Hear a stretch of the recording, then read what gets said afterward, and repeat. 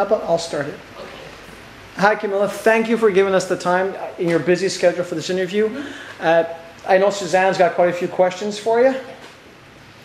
Well, I'm happy to be here. Okay.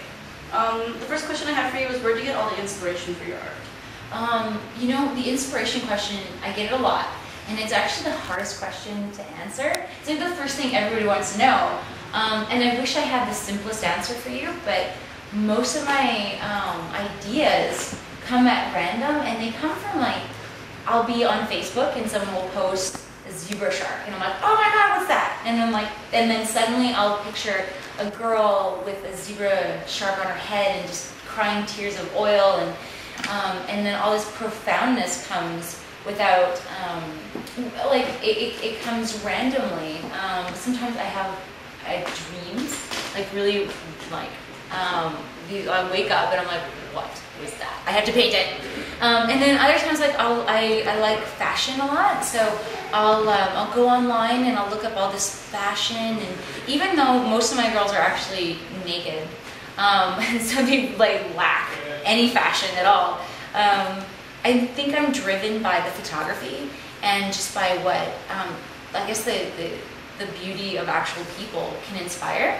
And then, oh my god, it's like, I told you, it's a very complicated answer. It's also in, like, literature.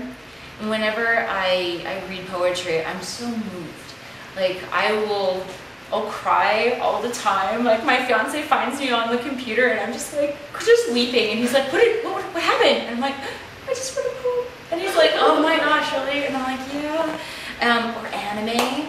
I mean, the Japanese culture and the way they tell stories, it's so incredible. And I think it's thanks to the Japanese that I started to picture girls that were surreal. You know, they had, like, red eyes and they had blue hair, and they seem to exist in our world, but not. Like just, it's everyday life, and this girl has, like, green hair. And you're like, why? Because. And so I think I take a lot of that with my paintings. In fact, I don't think I've ever really painted a girl that was, you know, brown hair, blue-eyed, or brown hair, brown-eyed. You know, there's always an element of fantasy in how I represent them, and I think that comes from the Japanese inspiration.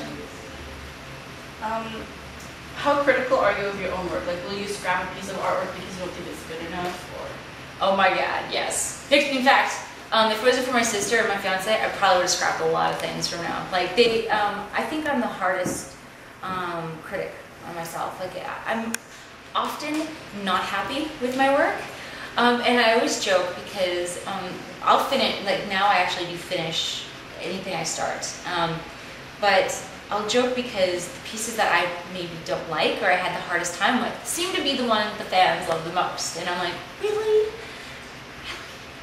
What about that one? The one I love? And everyone's like, no, I like this one. And I'm like, God, I don't. So it's weird. It's like I'm like the worst critic of my own stuff. But I think when I do a piece that's really challenging, I think it comes out. I think somehow the fans can see that, and they see that it's, like, so put together, and I think a lot of times, like, a piece that I really I fight with has more, like, emotion in it, and maybe it is, like, passionate, like, oh my god, you're you stupid girl. Like, I talk to my paintings all the time, and I'm not very nice sometimes to my girls, but most of the time when I'm done a painting, I am very happy with it, and even though I think I see flaws in my work more than anybody else, but I never point them out. That's the one thing I will never do, is be like, show a piece of art and be like, oh, I messed up on that. Because nobody notices, and it's only me that notices that. So I'd rather just not draw attention to what I think is a flaw, because some other people might think that that's actually the most beautiful part of the painting. On average, how long does it take you to complete a work of art? Oh, that's funny, because we were just talking about that, and how some pieces take me like a week, and then others take me 3 weeks or 4 weeks if it's really complicated. Like the My Little Pony painting, that took me forever to do, just forever. because there was so much involved in it. I mean, I can't remember how many ponies I painted, but there was a lot of ponies. And it was a rainbow hair. I mean, that was insane. I don't know what I was thinking. And so that one took me a long time. But even a simple painting where it's not rainbow hair can take me a while.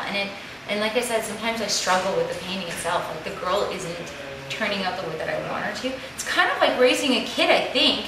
And I'm like, you should look like this. You should be that. And then they're not. And I'm like, you're disappointing me. So, you know, like this new piece I'm doing, the Tampopo painting, I've never painted Tampopo before. But I knew exactly what I wanted. And somehow it's coming along really, really well. And I'm really excited because she's not fighting me.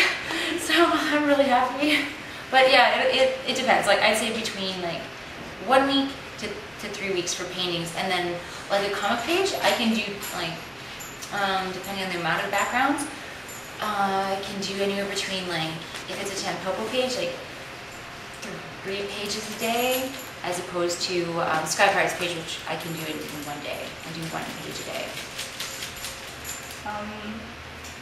How do you plan out a painting or series, and how do you come up with themes that go together?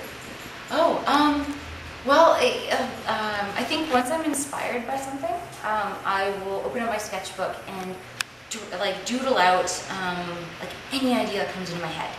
And a lot of times they'll relate to each other, and it's kind of like building on the same idea.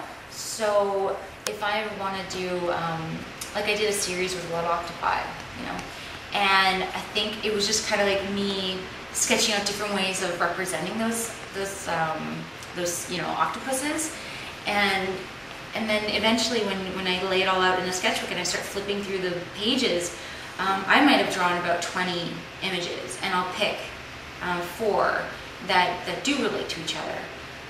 And I think it is just like a matter of inspiration. Like when I have an idea and I just want to flesh it out, and then a series develops.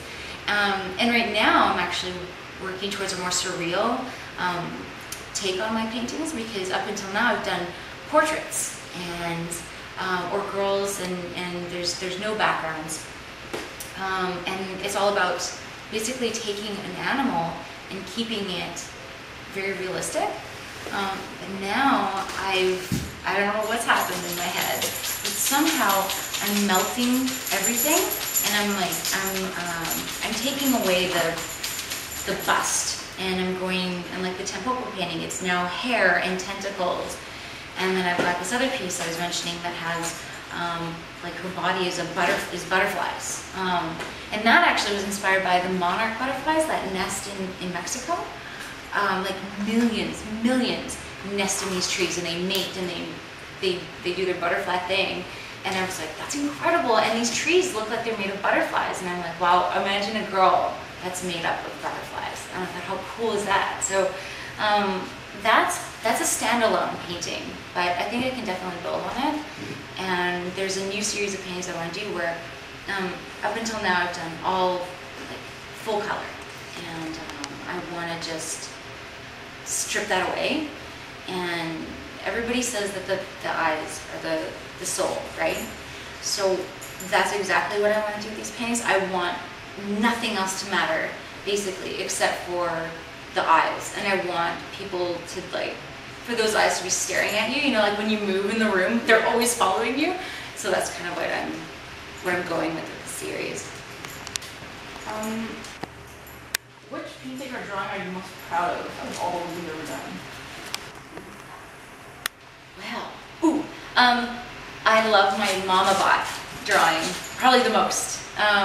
Maybe because it was for my mom, but I think it's also because I love her face, and it was like I really captured a moment between this girl and her robot, and there was all this stuff going on, and it I don't know, it was like I don't feel like I draw things perfectly, but that one I felt like I couldn't make it better. So I think Mama Bot is like my favorite drawing.